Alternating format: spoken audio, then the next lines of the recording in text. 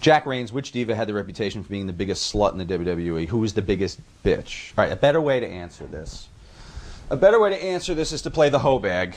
The hoe bag. The bag is here. The hoe bag. Yeah. Literally a bag. Literally a bag and names. You know, you should get like a Louis Vuitton bag. You know for what? that. It's It supposed would be more to, representational. No, but I think it's supposed to be kind of cheap. Oh. That was my interpretation. Oh. Well, usually the biggest hoe bags get the best bags. So. Get the best? All right, well, next mental note next time, Louis Vuitton. Okay, I'm going to give you a name. If they were cool, we just discard it. If they belong in the hoe bag, they go in the hoe bag. Beth. She was a sweetheart. Okay. Holly Robinson Pete. Love her. Okay. Lita. Ivanka. Yeah.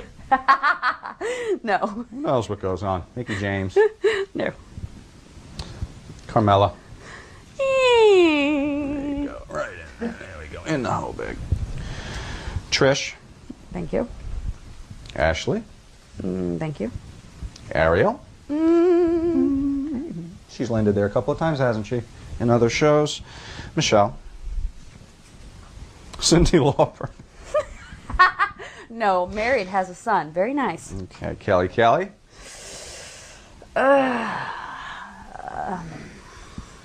Giving you a pass because you're young. Melina. I'm not giving you a pass. Steph. No. Stacy. No. Layla. No. Serena. No. Sweet girl. Hard worker. Eve. Love her. Candace. No. Christy. Don't know her well enough. Victoria. No. She gave me so much. The Bella Twins. No. Maurice. No. Okay, the only ones I got hoe bagged were Carmella, Melina, Ariel. Very good. Jordan Raposa asks a question that'll be on the next Hall of Fame show, probably. So, in your opinion, who had the best breasts in the locker room? Me. Good for you. Thank you.